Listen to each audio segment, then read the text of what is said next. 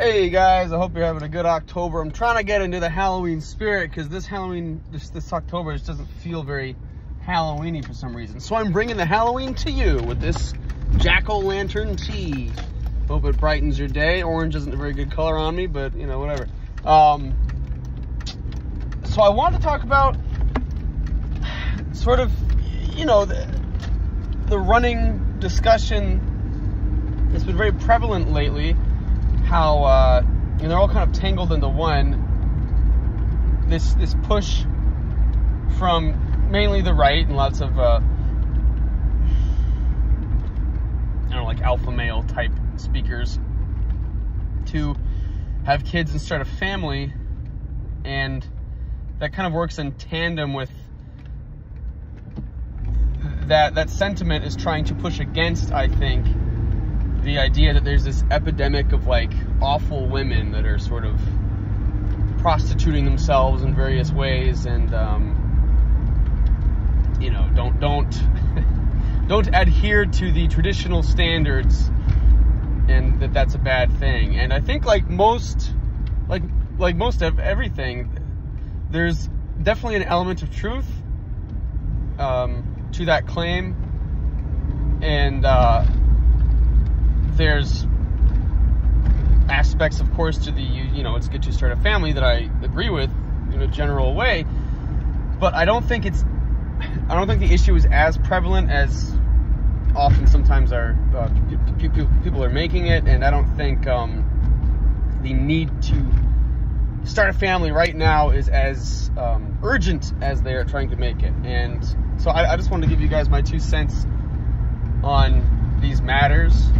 And firstly, yeah, like millennials aren't having kids, and all the memes and stuff you see make the case that, again, that's sort of a cultural issue. We just don't want to have kids. It's purely out of choice, lifestyle choice. That's absolutely not the case. I lived in a small 1-bedroom apartment with my my girlfriend for a long time. Couple years. It's a long time to me. I was a fairly young man. It's the first time I've ever lived with someone, and you know, we both have college degrees, and we were both teachers, and that alone was a real feat. It was money still felt fairly tight in that situation. So, you know, if I were to raise a kid, I would want him to grow up in a good situation, a situation where money ideally and realistically wasn't an issue. And in our current situation there, what would have been, you know, 30, 40, 50 years ago, we could have easily raised a kid as 2 teachers. Now it's like, it's just not going to happen. And as a teacher, I see the result of people who have had kids and can't really afford to raise them.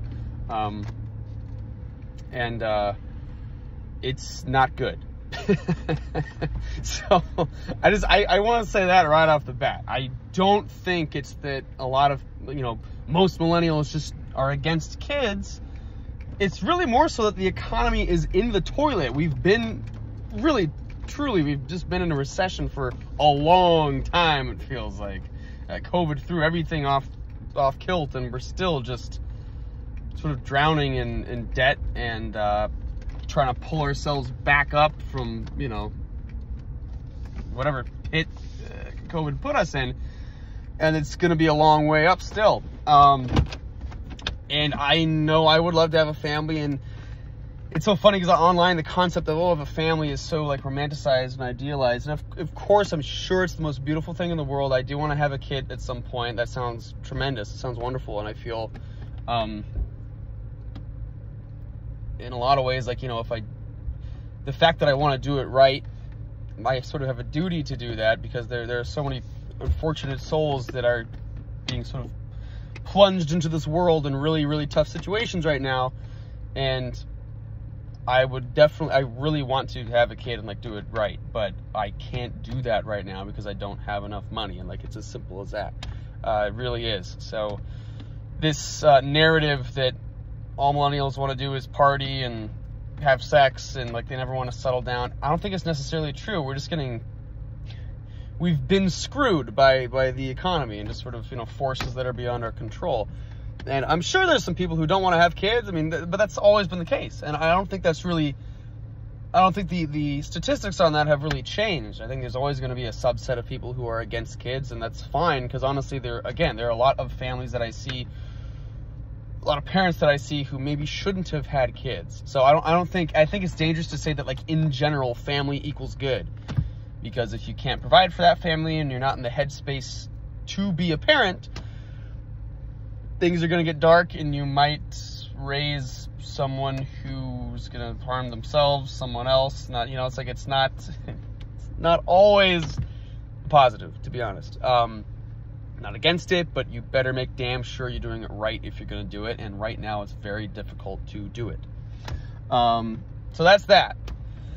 The other thing is the girls, women dating, right? And like, I get it. Every time I see a meme, you know, talking bad about girls, about the dating scene right now, about how women are, you know, A, just in it for the money, B, extremely shallow, and, you know, just looking for a guy who's 6 foot tall, blah, blah, blah, checks all these boxes. I've seen that meme recently about how all the women are looking for, like, the top 1% dude, and yet all the dudes are looking like adjacent. You know, they're really looking for a partner within their, within their social circuit, but women are always trying to date up or whatever. And again, I think there's an element of truth to a lot of that, but that is also a certain subset of women. And I gotta call bullshit on guys right now, because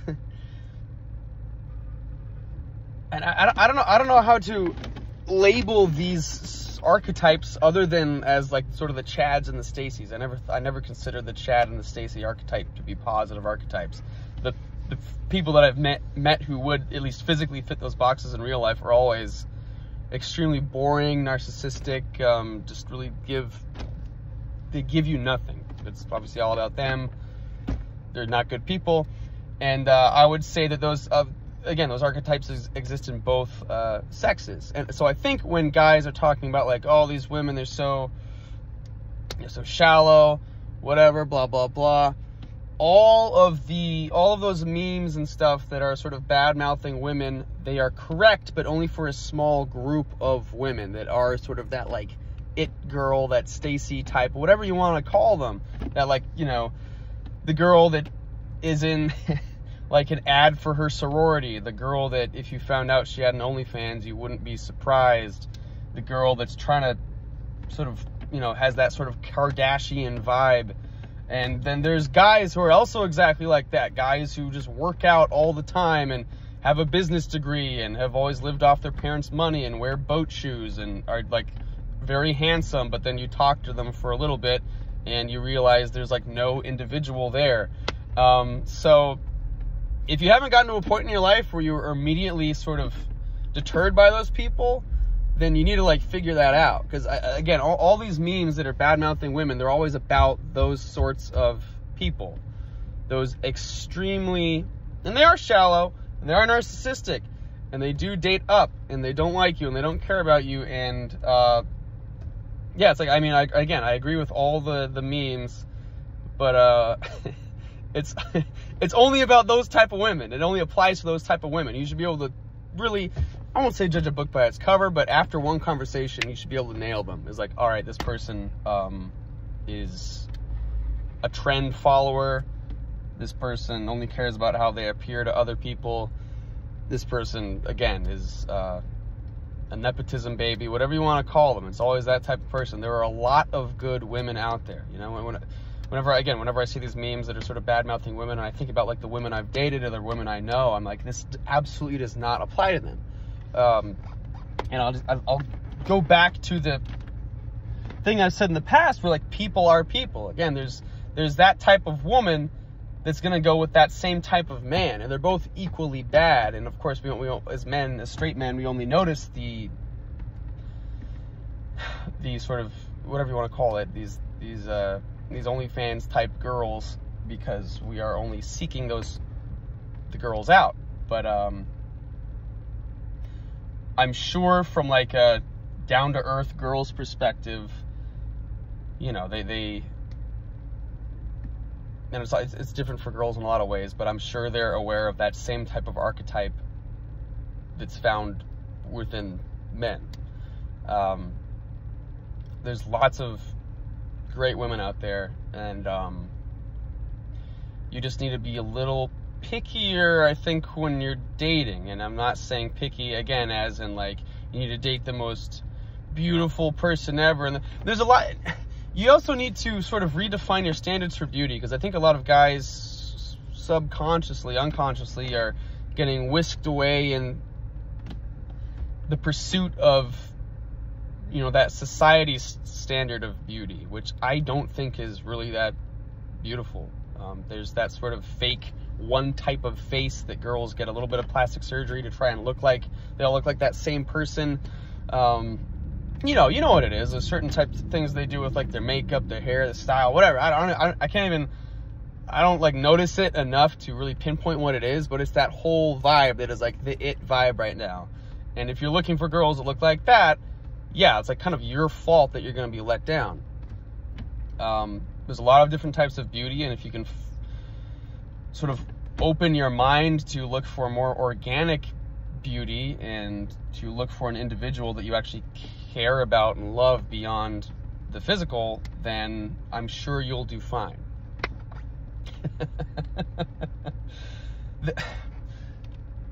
As I've gotten older,